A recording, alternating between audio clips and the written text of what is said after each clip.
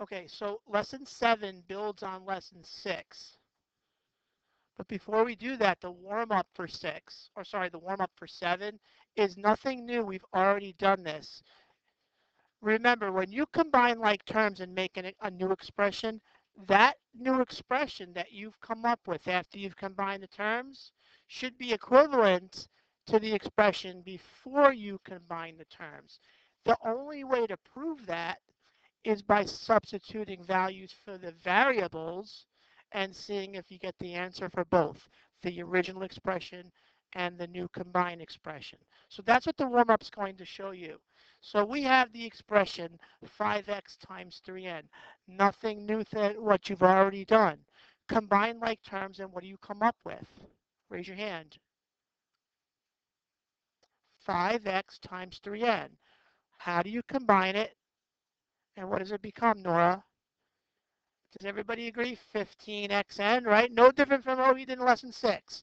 We have our coefficient. We'll multiply that first. 5 times 3 is 15. X times n is xn. And you wind up with that as the new expression. To prove that 5x times 3n is an equivalent expression for 15xn, we're going to use substitution. Here's the original expression, and they let us choose our own variables. Now, when you get to choose your own variables, don't be overly crafty. Work smarter, not harder. Keep it simple, stupid. Okay? The KISS method. Keep it simple, stupid. We don't like 1 because sometimes 1 can be a little misleading. 2 and 3 are our best friends. If we have to choose a third variable or a third value, 2, 3, 4. So choose 2 for x, and n will be 3. And we're going to substitute it in. X was what value again? Are you okay with using parentheses? You'll see it more and more. 3 times n is now what? Evaluate it. Raise your hand when you have an answer.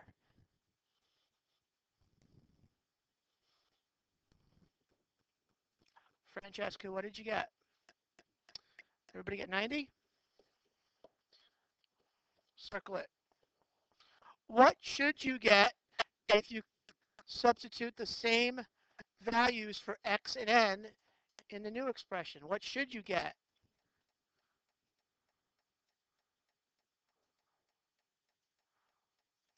What should you get without even doing the math yet? Francesca, you should get 90 because we understand this expression and this expression are supposed to be equivalent. How do you prove that? By actually substituting values in. You should get 90. So let's do it. What was the value for x? Because the values can't change. If you choose 2 and 3, they've got to be 2 and 3 for your x and n respectively for this. So now I have 15 times 2 times 3. It works out. 15 times 2, I'll help you out. 15 times 2 is 30. 30 times 3 is, it works out. Now we've proven that 5x times 3n is equivalent to 15x n. The difference being is that we've combined like terms to make it even smaller when we created 15xn. Okay? All right, let's go to example or number 2 in the warm-up. 10n times 2i times 3f. Combine like terms like you've been doing. What do you get?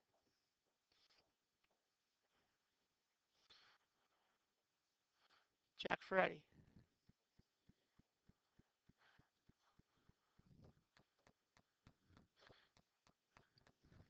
He's good, 60 NYF, but we got to still prove it.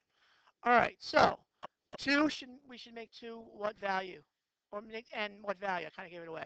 2. Y should be, and unfortunately we need a third, we should make it 4. Keep it simple. Don't get crazy, 9, 10, 11, 13. It's going to make the numbers huge. You'll see when you do 2, 3, 4, they'll still be, sometimes it gets pretty big even with 2, 3, 4. Okay, so substitute in 2 for n, oops, times 2 value for y is 2 times 3. And the value for f, okay. Let's do this one together because this one, as you'll see, you'll get to a point where you may have to do some math off to the side. 10 times 2. 2 times 3 is 6. 3 times 4 is 12. I know I can do this. 6 times 12 is 72. 20 times 72, you might have to work towards off to the side. Jack, talk to me. Talk to me. Where'd you get lost? You good? Okay. So I need somebody to work 20 times 72. What'd you get, Boo? Yeah, it's 1,440. So I'm going to ask you guys the same question as I asked in example 1.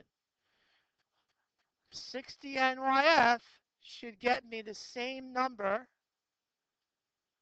as this. So what should I get if, in fact, 60 NYF is equivalent to 10N times 2Y times 3F? What should I get if I substitute? Sean?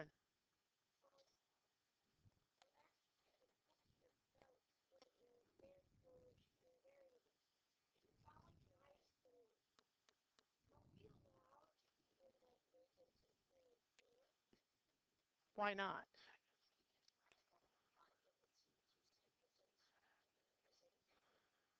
Yeah, but our goal is just to simply prove that the two expressions are equivalent. So why make it harder on ourselves in that instance? We want to just prove that the two expressions are equivalent, so work smarter, not harder. Keep the numbers manageable so you can reasonably do them in your head. But getting back to my question, 60 NYF, after I substitute in and I do the multiplication, what should I get?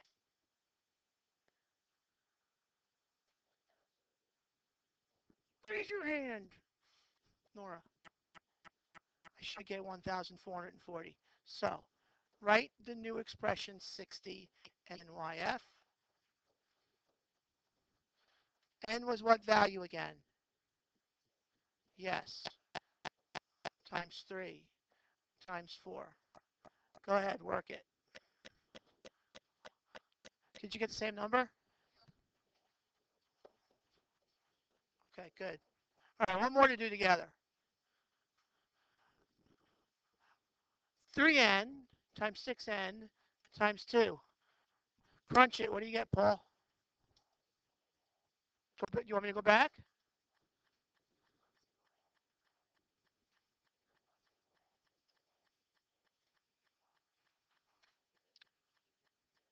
Right. There's no way to solve an expression unless given a value for the variable. 7? Okay. Does that answer your question? Okay. Okay. All right. Let's smash 3n times 6n times 2. J. Okay. 36 n, but this, I don't want you to say n2. There's a way you got to n squared or n to the second power is good. Okay. Let's prove it. We only need to choose one variable, thank goodness. 2 for n, always. Sub it in. Let's do it together. 3 times 2. You can call out now if you want. I'll let you know. 6 times 2, everybody. 6 times 12, everybody. And can you do 72 times 2 in your head? Yes, it's 144. Circle that. Okay, what's the new expression? What did we create? Somebody I haven't heard from. Brody. What should I get after substitution? Okay, let's see if it works.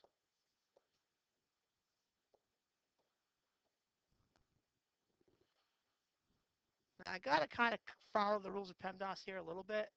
Got to do this first. I got to knock out that exponent. So 2 squared is what?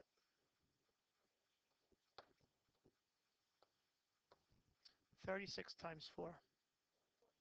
Yep, it works. Okay? You ready to go to the actual nuts and bolts of lesson 7? All right.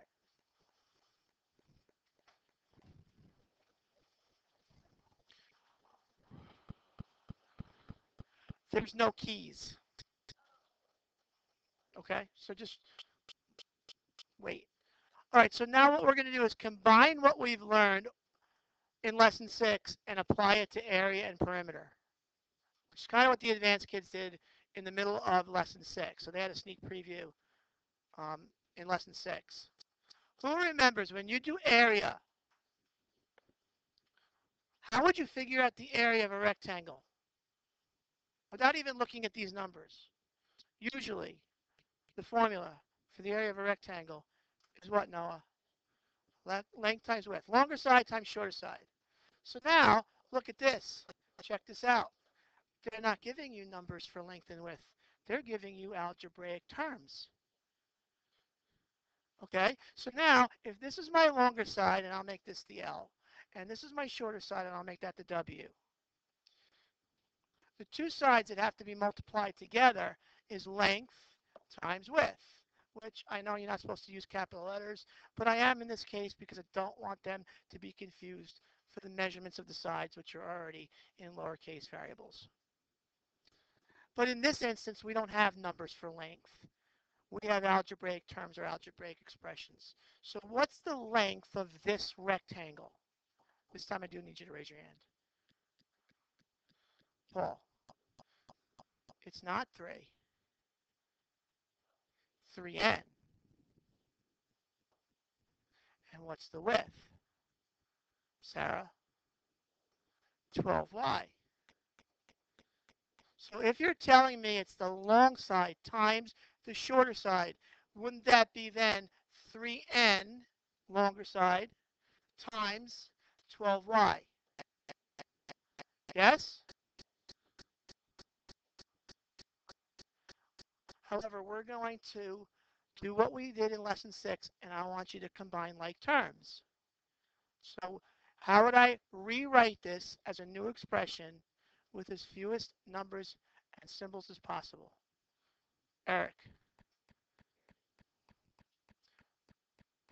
12 times 3, right? 3 times 12 is not 30.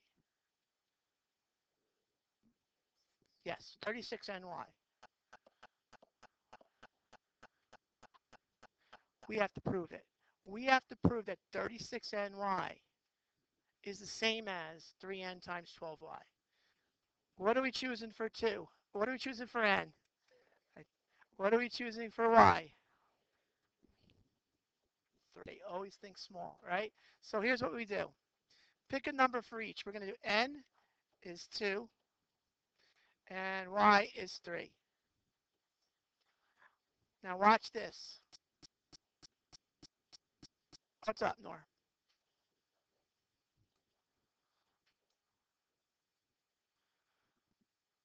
Oh, you know what you do? You raise a fair point. You're right. You're right. I should probably choose a larger number. I should probably reverse it.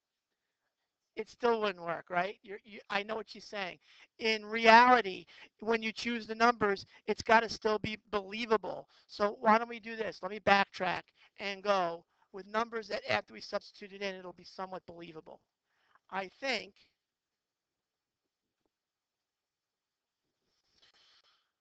all right, let's do n is 1 and y is 5. That'll somewhat work.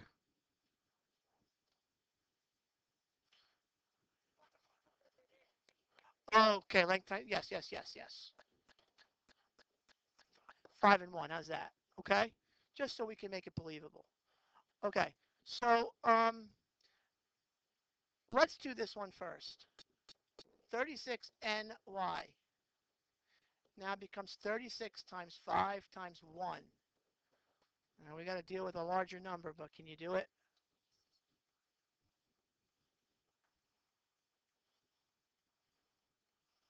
You got an answer, Francesca?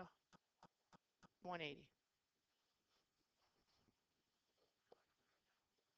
Okay, watch what I'm going to do. I'm going to go back to this. And I need some help because I can't see the bottom. But what was the value for n?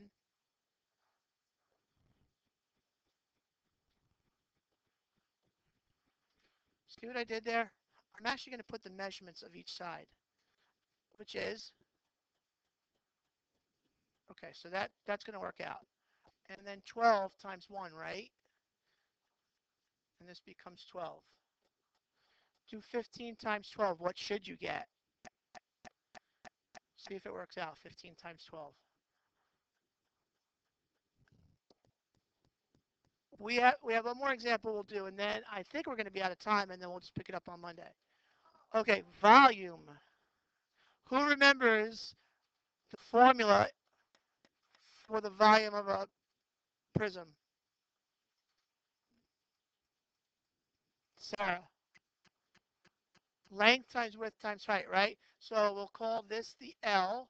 We'll call this the W, uh, and this would be the height. Let me rewrite that better. So it's length, I'll do it in capital letters, times width times height. Okay, what's the length of this prism? You can call this out if you want. Yes. What's the width? And the height. Okay, so technically if you multiply them all together, you get 3y squared times 2n times 3y squared. Right? All right. Crunch it. Yes. Okay, go. Crunch it. Okay, so raise your hand and what'd you get? Hayden. Almost. 12y, but not 12y squared.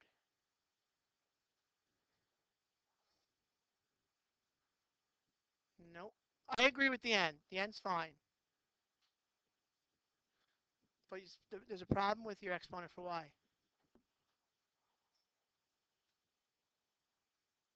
Abby? How many y's are there? See, this is what I mean. It helps to expand it. If you get hung up, right, look, it's 3 times y times 2 times n times 2 times y. I have a y, and a y to make y cubed. I thought I heard 2, or I thought, oh, you know what? Cubed and 2 sounded the same. That's why. Okay. So now they even tell us in step 5 what values to choose for the variables, because even the numbers 2 and 3 can make this unbearable to work with. So now we're going to take this expression, or let's go back to the original prism. What value is it for y? I need help. Is that right? Because I can't see it. What was it for n? No, no, no. 1, right? What was it for y again?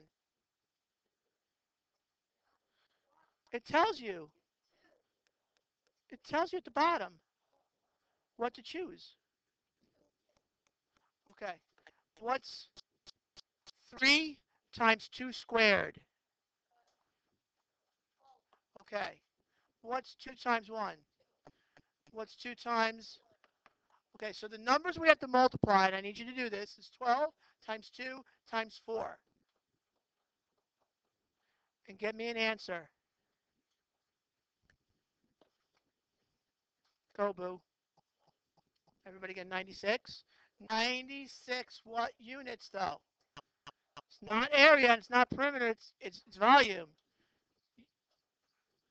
What are the units for volume? Do you remember? Not square units, cubic units.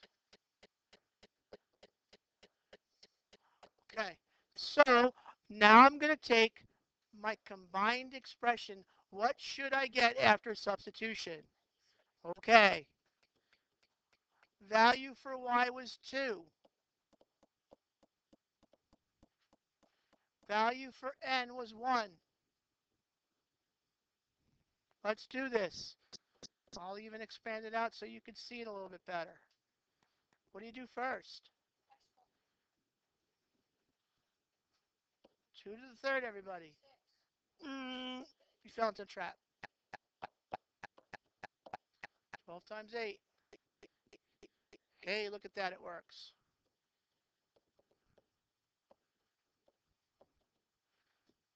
I can tell by the glazed look on your eyes, you are ready for a weekend. To be continued on Monday.